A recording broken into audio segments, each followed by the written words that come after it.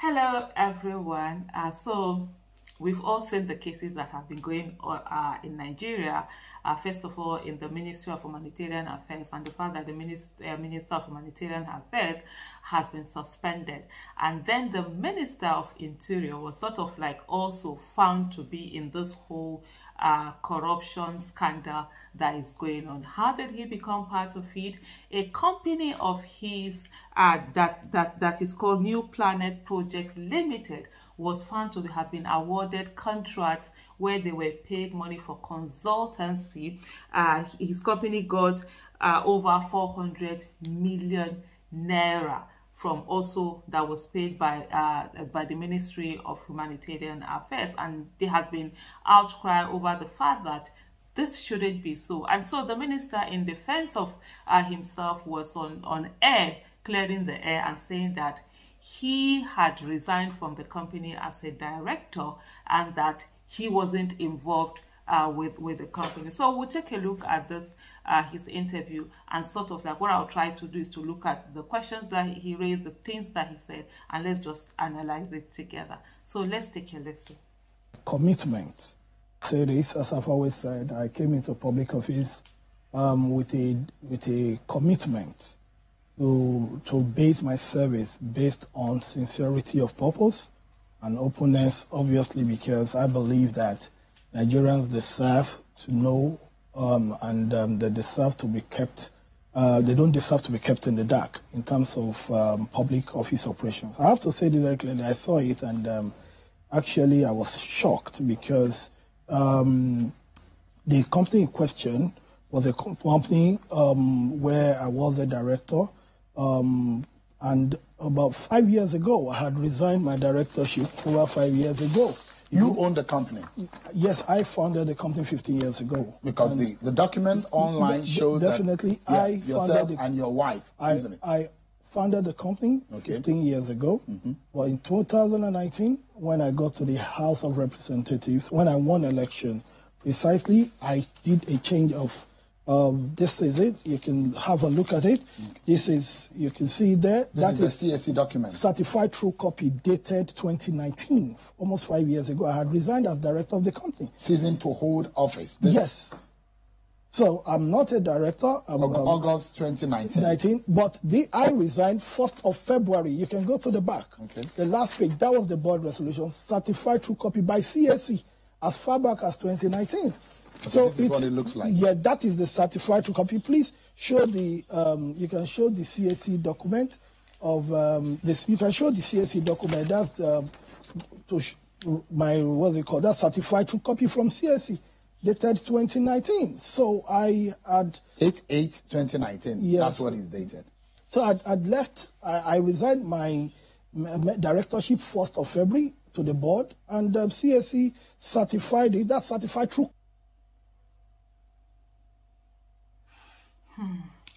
Okay, so let's take what we've listened so far. And the first thing he did say, he talked about the fact that he wants to serve with sincerity and purpose, which honestly that's what should be. And first of all, I would say so far within this Tinubu's illegitimate government, he has been one person that has really been shining, has really been doing so many things. And you see some people are now like, oh, he's doing so well. No, that's not the issue. Because we have people right now who are saying that, oh, Abacha, excuse me, Abacha only had bad rep and all of that. That's many truths can stand at the same time. And so let's go into this. So yes, he said with sincerity of purpose and openness, these are the things for him. That's why he thinks that's what service should be all about. And he believes that people shouldn't be kept in the dark. And he's coming out to clarify this issue. One, he said he was a director. It's a company that he founded by himself. So that's part of the main thing. It's his company founded by himself and his wife. If you look at and he still has shares in those companies. So he has 6,900,000 shares in that company. So 69% of the company is his. His wife has 3,100,000 shares, ordinary shares via the units, and that's 31% of the company. So this is a family company. Even though he has resigned as a director, but it doesn't mean that he's no longer part owner, or of that company. And he said yes, he resigned 5 years ago when he was going to the House of Representatives, which is yes. I don't know why something just got into my throat, so apologies please for this. And so, which is why he has resigned 5 years ago. And it's a company that he founded 15 years ago. So the key issue here now is the fact that it's not just about you resigning.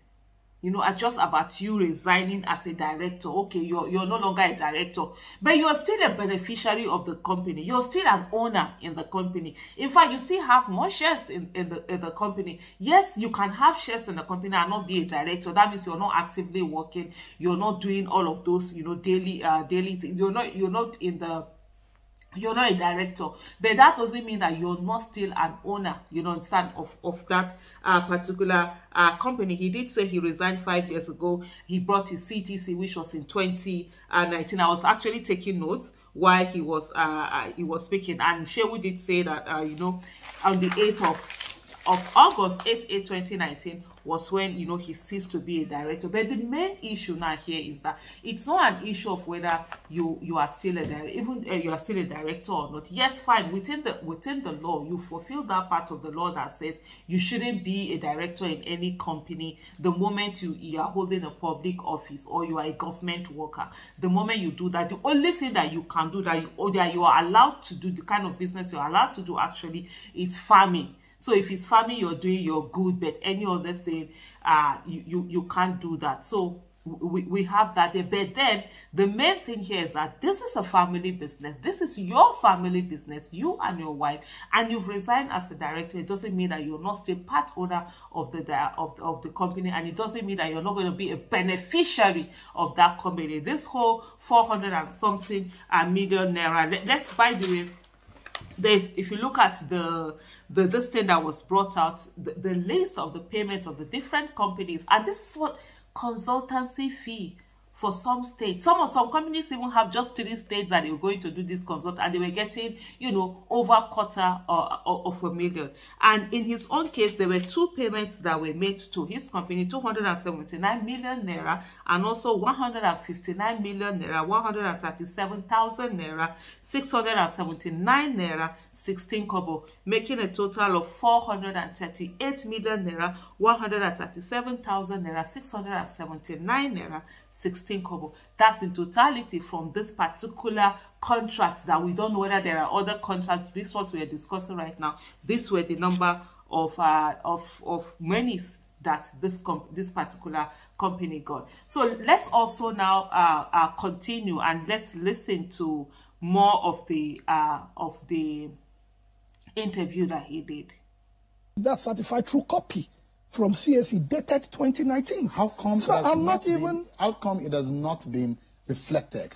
This document has not been reflected on the CAC document and on CAC website. Well, I'm not responsible for the uploading or updating of CAC website. People go to CAC to update stuff. I've not been to CAC website, and it's not my responsibility to update the website. But what is important, and I can say, is that this is certified true copy that you can see there. That's dated 2019. I came into public office knowing fully well that Nigerians will ask questions. So you were not involved in that over 400 million naira worth of contract? I do not run the company. I don't have. You don't have knowledge of that. I'm not a signatory to any account. I'm not a director in the company. I'm not involved in the day-to-day running of the organization. And the company is a limited liability company, which is, a private entity. So for me, I'm not a director. The impression is that you used your office to get a contract from the humanitarian. How could I have done that? I'm Minister of Interior. I'm not Minister of Humanitarian. That if I had your colleague, that you use your office to get a contract into a company that you have interest in as a shareholder. On what basis will I do that? Is the company not entitled to bid for anything? I am not. I did it. I'm not Minister of Humanitarian. I'm Minister of Interior. This company can never work under Interior because that would be conflict of interest. That would be abuse of office. I never did that. So, and the company is a private entity. Are you still a shareholder in the company? Of course. And to the best of my knowledge, public service rule does not prohibit public officers from being shareholders. What public service rule says is that you cannot be a director. So I'm just trying to take notes, and you know, when someone is trying to be clever by half. Yes, absolutely. The public service rules does not say that you cannot be a shareholder, like I talked about, I explained initially. But it does say that you can't be a director. So meaning he's still a shareholder. He's still a beneficiary of this company. So that's the main thing here. He mentioned something, you know, towards the end of this particular clip, that this company did not bid under his ministry. That if it had bidded under his ministry, bidded, is that the right word? Forgive me if it's not.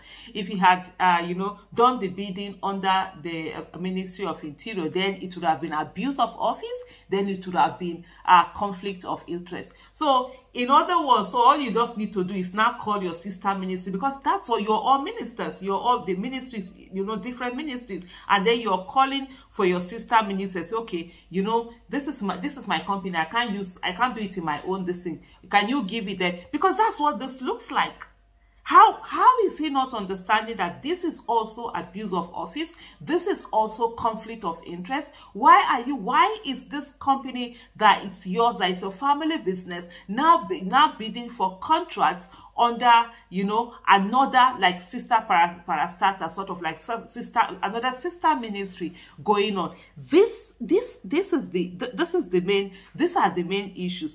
Coming back on the question of whether CAC, why is it not reflecting in the, what do you call it now? Why is it not reflecting on the website? You know, when you go and search, you can actually search for companies, and then the names of the people, you know, will come out. And so, like, and I totally agree with the minister. That's not his responsibility. The fact that CAC have not upgraded it enough for that to be removed, it's not his own. His own part is to go and ensure that he actually stepped down as the director, which is what he did with the certified true copies that he came with that are dated August 8, 2019. And so then where he's talking about the fact that, oh, he's not involved in the company, he does not run the company, he's not a signatory, those are not issues.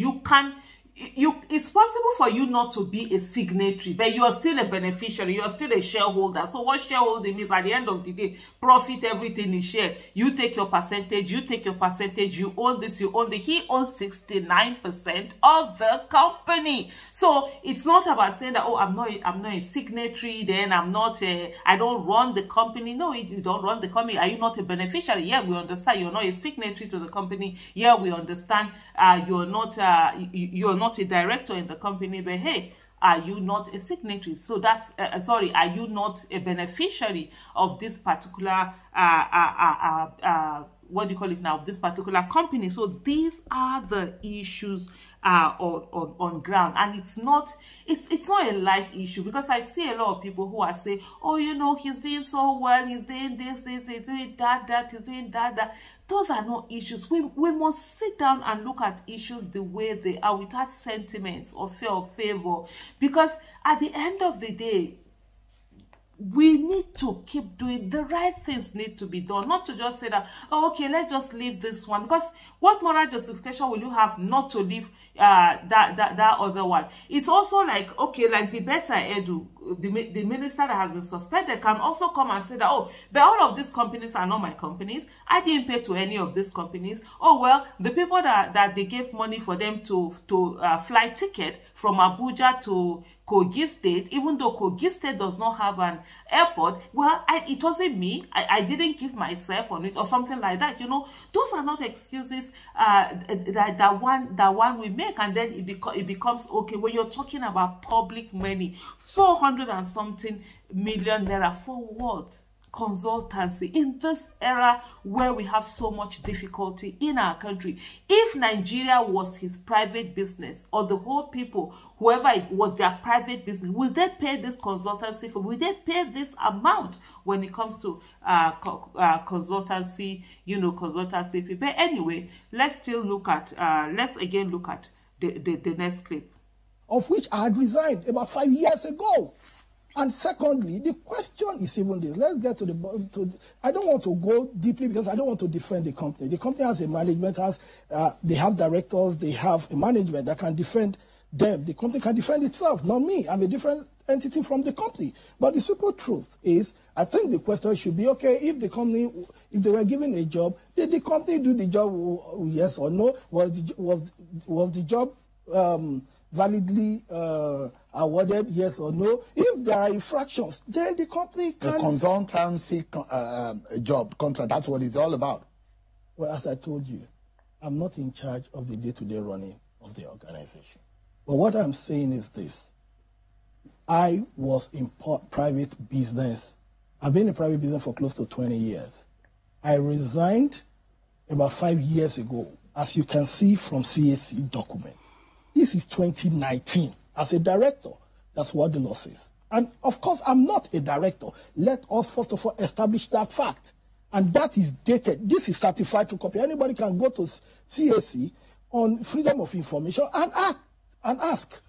I'm not a director. But what I'm even saying is this. I don't want to dabble into the arena of investigation. I don't want to dabble into the arena of defending the company. I don't run the company. But this is about you, because it's because of your name linked to the company that this is brought up. So you are saying that the presidency or anyone has a right to look into this, isn't it? Are you? Yeah, you're willing. Of course, why not? I'm not. You're willing to surrender yourself to any kind of scrutiny. I have no business with it. Let's get that straight. Absolutely no business. Because one, I am not involved in the day-to-day running of the company. I do not pursue jobs for the company. I do not bid for the company. I do not run the company. I'm not a signatory to the company's account. I am not involved. So the company is an entity on its own. And if the company has a right to opportunity, the company has a right to perform, the question should be, was the job given to the company? If the answer is a yes, then the question is, did they follow due process in award? If it's a yes, did the company deliver on the job? If it's a yes, then number three is that did they deliver in line with the agreement of contract? If it is a yes, then fine. If it's not, then there are sanctions by the books. All right. Well, so I just think, to be sincere with you, for me, I know there'll be a lot of pushbacks. And I'm saying this very clearly. This is not my first public office. I was member of the House of Reps. And as member of the House of Reps, before I had resigned as a director. All right. Honorable Minister, thank you. Say this, as I've always said, I came into public office with a lot of interesting take in there, right? I was just taking notes as this we're going on. He said he doesn't want to defend the company. The company can come and defend itself. Fine and good, we get that. But the thing is that influencing is also corruption. Corruption is not when you go in and take money. And some of the reports, some of the things that have been in some reports that have been going on is the fact that he has someone who is like his boy or something, who also got an appointment within the Ministry of Humanitarian Affairs and was the one that did all of this push to be able to get it, sort of. One thing, like I said earlier, when you influence something, it's also corruption. You don't have to. Corruption is not just when you carry money and steal it. The fact that you are a minister and your company is coming to bid in another ministry, it's influence that is corrupting the. Is that also thing about, when you talk about conflict of interest, when you talk about abuse of office, because it is a conflict of interest, it is an abuse of office. And for how many, how was it, how many level playing ground was given to other companies that would do this consultancy? that they were given the chance to come and do the consultancy. Let's look at that. How many people on that list are people that it is that they know who is who before they were able to get those jobs? These are the questions that we all need to be asked, that people need to ask themselves. Not to say that, oh, you know, was it paid? And you know, the questions he kept asking, oh, doesn't the company have a right to bid? No, what was the other question? Was it due process that was done? Did the company deliver? Is it in line with the agreement that was done? Those are the things that we check. If these things check out, and then they know there is an issue. Because there is abuse of office, there's conflict of interest. This is someone who is a minister, also getting other ministry, you know, who is a minister, who has a company. Then this company is able to get jobs with other ministry. How does that make sense? How is that even okay in everything that we're going? So it's like another ministry now will now bring another this thing to Ministry of Interior, and then no, it's okay because it's not directly your own ministry. No, that is not it. That's not it. These things, you know, they must matter.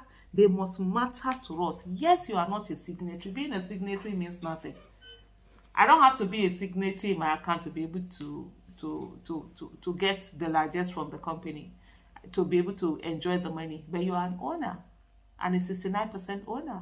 So everything that company gets, you are also an owner. Yes, you are not involved in the day-to-day running of the company. There are companies that people have. You put people there. They do all sorts of things for you. They do everything. At the end of the day, you have a cut out of what your company earns. So that's the main issue. And for those people who are focused on the fact that, oh, you know, he's been doing so well, this is witch hunt. No, this is not about witch hunt. This is about this is about the right thing being done. This is about process. I know a lot of Nigerians don't understand what processes are, don't understand what doing the right thing it's all about. But if we don't do that, that's the reason why we cannot grow beyond where we are. That's the reason why we have a lot of corruption in our country, because people just do things anyhow, you know, knowing that they're going to get away with it, and that's it. Yes, legally you might have resigned from being a director. You might no longer be a signatory in that account. You say that, oh, okay, the law doesn't stop you from bidding or whatever, but it's morally wrong. And that's why, you know, when you talk about that morality, that's where you talk about this issue of conflict of interest and this issue of governance. If you actually watch this video to this place, I want to say to you, well done. Thank you very much for listening to me enough for you to get to the end of this video to watch it, because man, it's really long. I didn't know it was going to be this long, over 20 minutes, you know, talking about 23 minutes. But I'm going to end it here to say to every one of us that we cannot continue to accept wrongdoings. Neither should we continue to accept things being done anyhow. Processes must be followed, and let's not be sentimental when it comes to issues. Let it not be, oh, it's my person, it's not my person, I like the person, I don't like the person. Let it be about, was the right thing done? Was the law followed? Was it just? Was it ethical? And is it something that everybody had a right to? We always talk about that Nigeria that we want, where the child of nobody can become somebody without knowing anybody. These companies that are getting those contracts, did they get it because they knew somebody, or did they get it because they knew nobody? Thank you very much for watching.